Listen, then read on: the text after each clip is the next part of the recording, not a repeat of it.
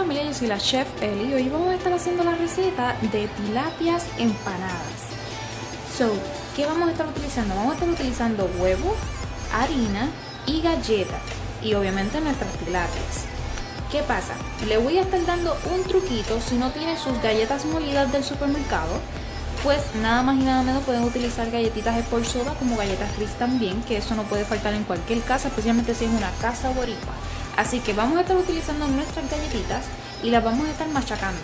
Tan pronto estén completamente machucadas, que estén bien trituraditas, las vamos a pasar en nuestro recipiente y vamos entonces a comenzar a hacer todo lo demás de nuestra tilapia, que sería entonces adobar nuestra tilapia, darle ese toquecito, ese saborcito rico, y vamos a proceder entonces a empanarla.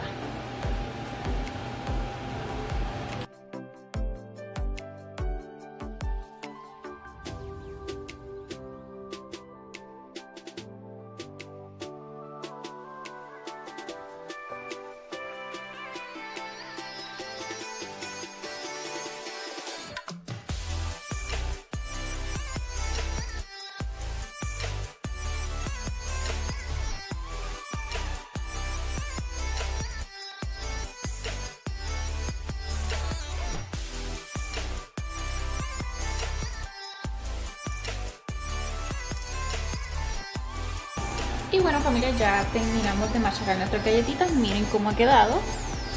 Prácticamente es igual a cuando uno compra galletitas no ya recién machucadas en la tienda. Y créanme que no hay algo así como que algo wow de diferencia. Es perfecto, así. Bueno familia, vamos a empezar ahora. Vamos a mover esto por aquí para que puedan apreciar bien. Vamos ahora a comenzar. Yo siempre acostumbro a darle una adobadita a mis tilapias. Algo sencillito. Tampoco hay que exagerarnos con el sabor.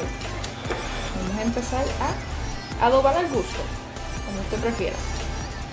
Le echo un poquitito de adobo, un poquitito de ajo por encimita, ya que es pescado y el pescado absorbe el sabor súper rápido. No es necesario adobarlo tanto. Y un poquito de achiote, de sazón.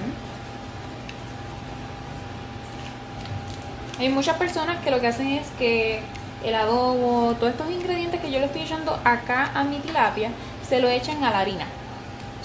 También lo puede hacer así. Pero este viene siendo mi forma de cómo hacer una tilapia empanada, ¿no? Mi formita acá. Y pues bueno, ya estaría listo. Solamente le doy una sola capa. Opcional si la quiere también adobar hacia el otro extremo. Ay, tampoco se me caen. Hacia el otro extremo. Bueno, ¿por qué no? Vamos a adobarla también. Y bueno familia, ya que tengamos nuestras tilapias ya adobaditas con nuestro gusto, nuestro saborcito, ¿no? Esto ya es opcional, lo puede adobar aquí o puede echar todos los ingredientes a nuestra harina. Y lo que tiene que hacer es mezclarlo y ya estaría perfecto. Y obviamente hacer el procedimiento como tal, que eso es lo que mayormente todo chef y toda persona acostumbra a hacer. Pero en mi caso yo acostumbro a hacerlo así. A mí me enseñaron, a pesar que yo también estudié en lo de artes culinarias, una de mis principales chefs fue mi abuela, que me enseñó a cocinar y pues me quedé con la costumbre de la abuelita. Bueno, pues vamos allá. Vamos a pasar primero por huevo, luego por harina y luego por galleta. Y rápidamente pasamos a nuestro aceite bastante calientito. Recuerde eso. Y estaría listo. Obviamente si tienen unos recipientes un poco más grandes, ¿no? Que puedan meter completo nuestra tilapia y cositas, es mucho más cómodo de trabajar. Obviamente yo se los puse así para que puedan apreciarlo también porque es cristal. Y puedan apreciar un poquitito más lo que estamos haciendo. Pero sí, rapidito, hacemos este procedimiento y a freír. Así que, vamos allá.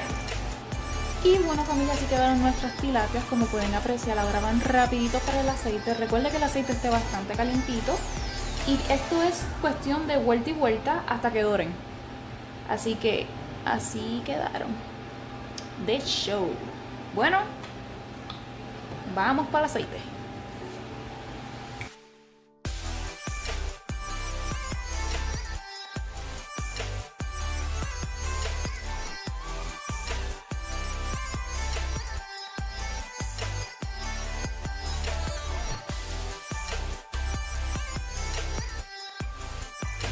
Ok, vamos a estar dándole una volteada.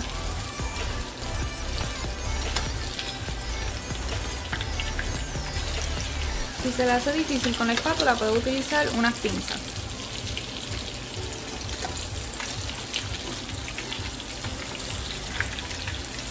Poco a poco sin quemarse. Y listo, ya como pueden notar, ya la galletita se está poniendo crujiente. Y vamos a estar así, dando vuelta y vuelta hasta que coja su punto de doración.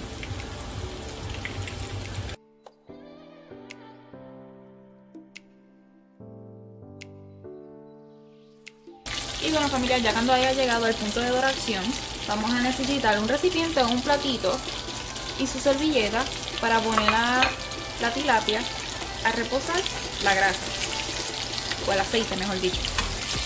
Vamos a retirarlas con cuidado, la escurrimos un poco y la pasamos a nuestro platito con la servilleta, y así sucesivamente.